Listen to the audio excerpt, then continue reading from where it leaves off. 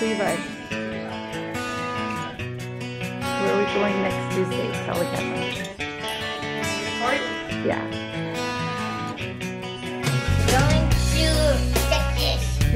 Or suitcases out already. You guys watch instead of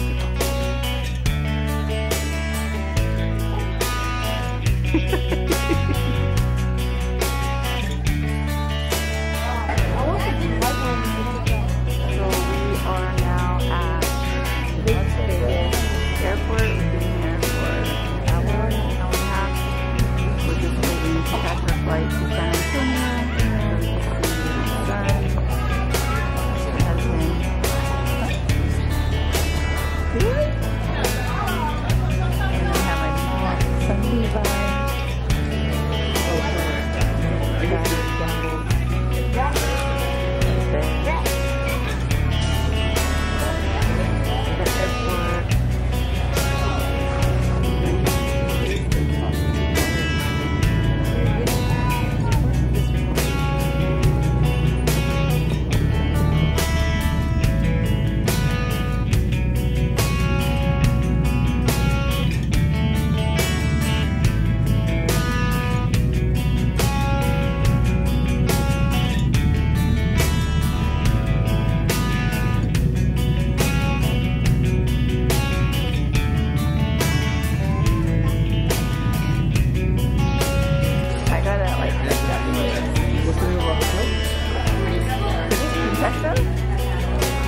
Contessa speaks on the river walk. Little guy, where are you at? You have to say. What is this restaurant called? Where are you at? San Antonio, Texas, 54 something. Must snow, I'll just can't push me like this.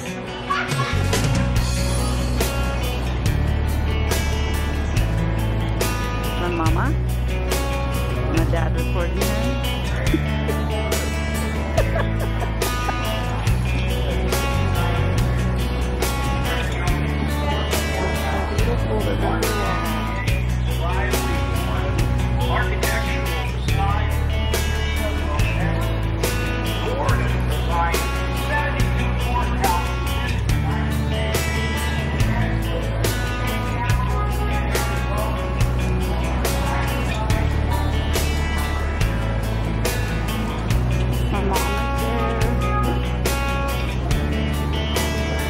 Hot though in San Antonio.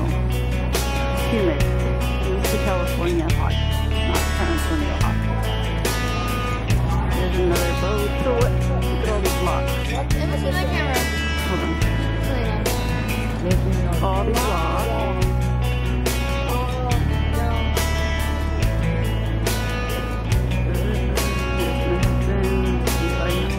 Levi Noah!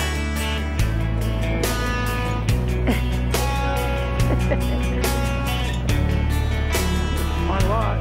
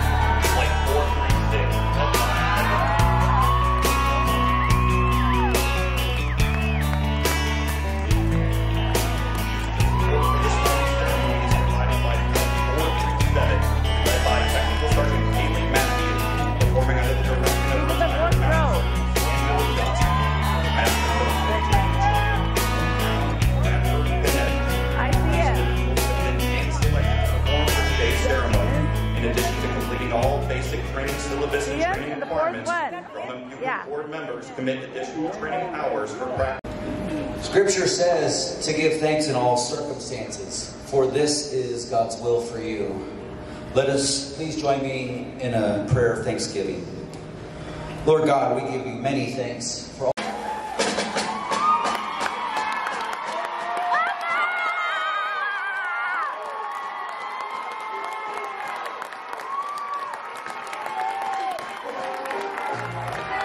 Hold the sign. Hold the sign.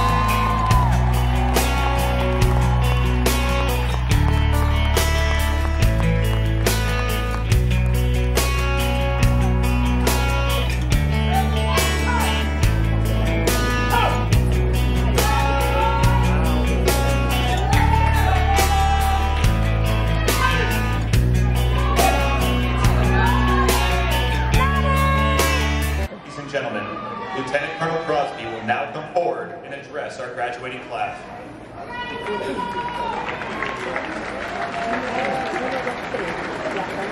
All right. Good morning, ladies and gentlemen, and welcome to the 37th Training Wing, home of Air Force Basic Military Training. Thank you to all the loved ones, the families, the friends, the guests in attendance here today. Our families are the bedrock of this nation, our Air Force, and you provide us the strength we need to accomplish the mission. And our mission here is to motivate, train, inspire the next generation of airmen with the foundation to deliver 21st century air power. And in executing our mission, you trusted us to turn your sons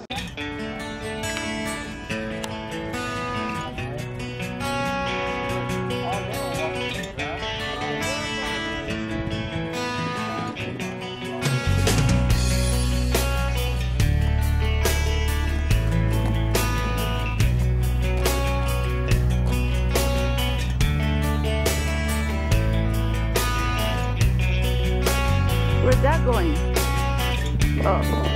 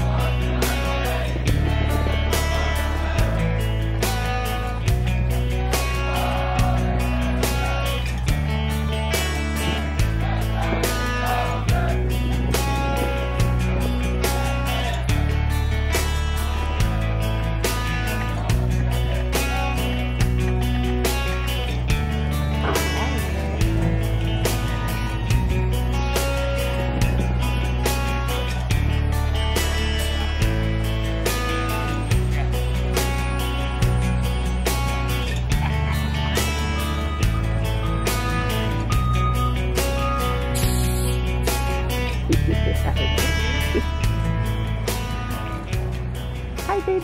Long streets. Oh, hi, Grace.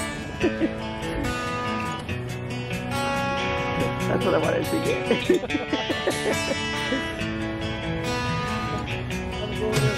Follow me. Because I only know because my mom recorded it. I know, but I know how it is.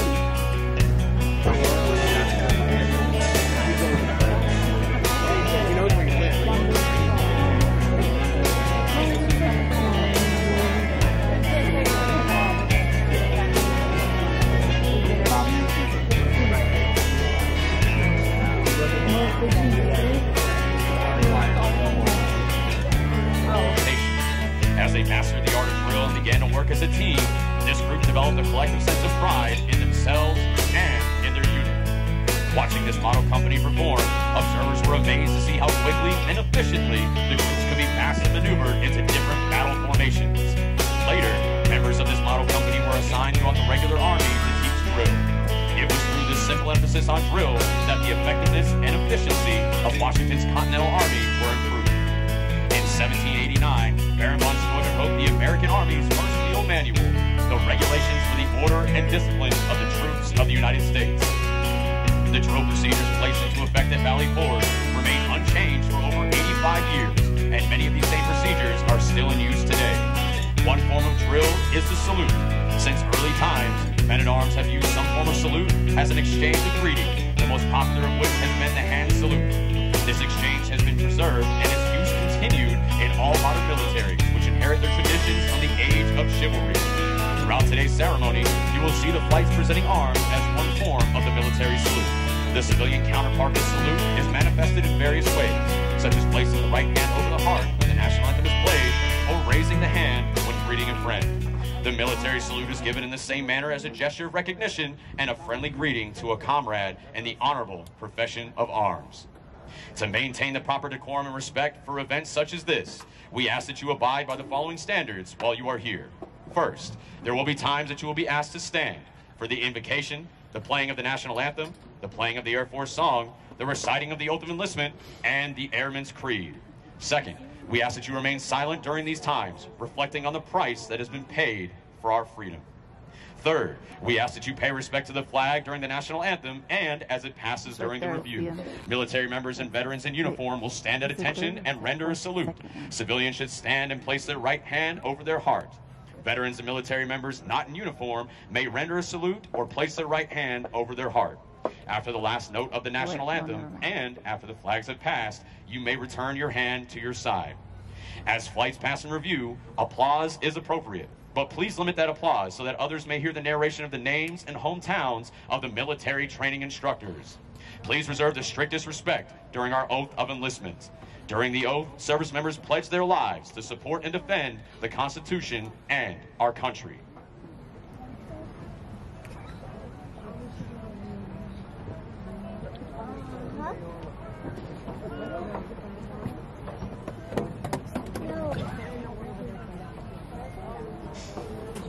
Is it coming all the way down or just that far?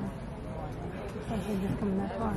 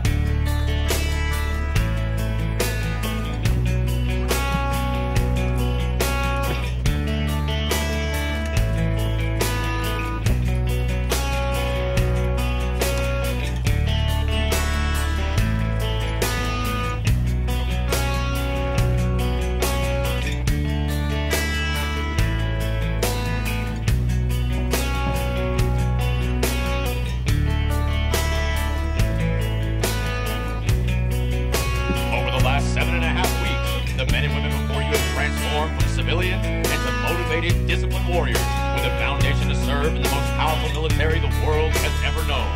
Once they leave basic military training, they will continue on to technical training to learn the skills needed to perform in one of 118 specialties. They will then move on to serve at one of 84 installations around the globe or work directly with our sister services as they move on to technical.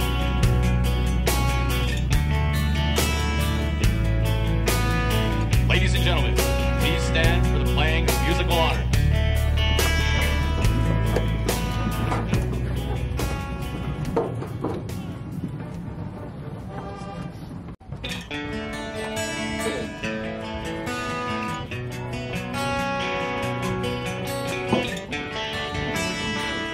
As our graduates turn left onto the bomb run to pass the review, they will march over the enlisted Alton Perry.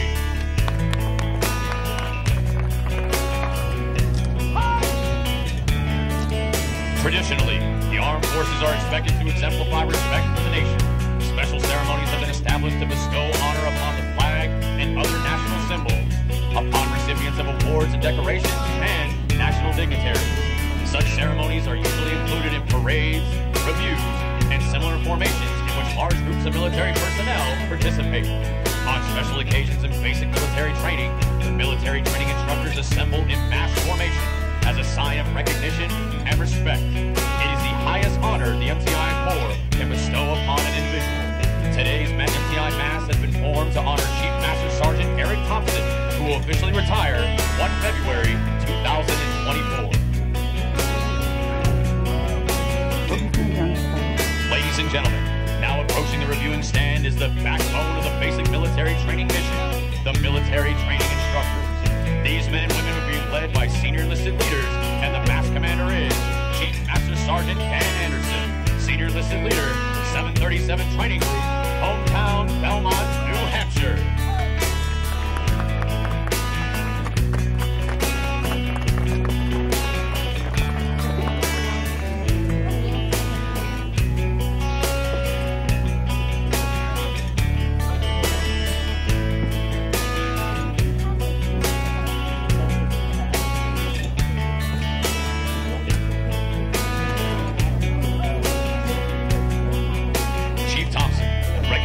Contributions to the United States Air Force.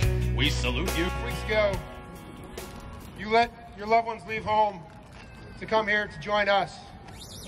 They came here, we've taken good care of them, and by the selfless sacrifice, countless hours of our military training instructors who you saw represented here just a few minutes ago, we have molded them into 612 of our Air Force's newest airmen. I want to thank our MTI Corps. They do this job day in, day out, hour by hour, minute by minute. You have touched and continue to touch our airmen and our Air Force in ways that you can't even measure. Just about every airman who comes through here always remembers their interaction with their MTI. That's the influence that you have. There's a reason why we call Air Education and Training Command the first command. It's because every airman's career starts in the first command. Every enlisted airman's career starts here at Lackland. You heard earlier for Chief Master Sergeant Thompson, his career started 30 years ago to the day, to the hour, and almost to the minute, I imagine, for 30 years of service to our country and our Air Force and molding airmen. That is the importance of what we do here. To our airmen specifically, as I mentioned, your enlisted journey has started here. 7.5 weeks ago, you left home with feelings of hope, excitement, but probably most of all, uncertainty. What is this journey I'm about to embark on? Take this day, take this moment to take stock of the things you've overcome, the challenges you've risen to meet, yourself and with your team. That's what it means to be an airman in our Air Force. How many times did you think this was an improbable task or an impossible task? But you found a way. You found the right skills. You had the right leadership, followership, teamwork, mutual respect, but most of all, trust in each other to get the job, the mission, the task complete. So now you've had a small bite of what it means to be a part of something greater than yourself. And we're glad that you're here. Extremely excited. You may be wondering what's next. Our narrator talked about it briefly, but I want to let you know that people, airmen, you, are the most important part of our comparative advantage on our mission against any foe, and any enemy. Therefore, as we have poured into you here at basic training, we're going to continue to pour into you to help you grow and develop in our Air Force and as an airman. We're going to make sure that you are competent, credible, capable, and confident to get on mission and get the job done for our United States Air Force, for the Joint Force, and for the United States. You are about to become a crucial part, an integral part of the most respected and the most trusted enlisted force in the world.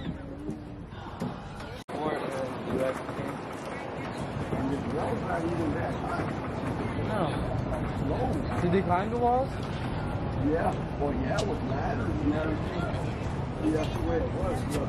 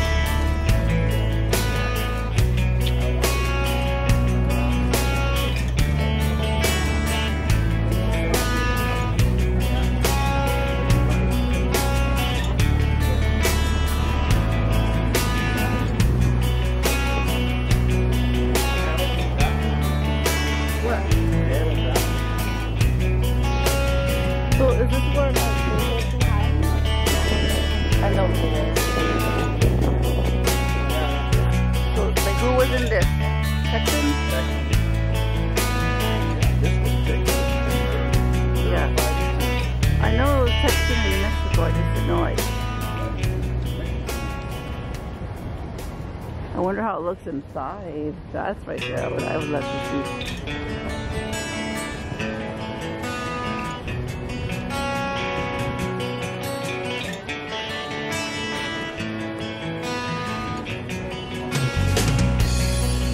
Fresh back here, go on with the green.